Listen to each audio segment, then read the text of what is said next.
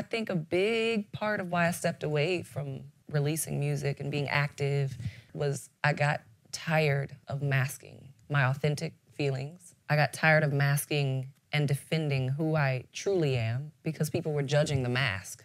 I would try my best at diffusing certain things, and they didn't like the mask.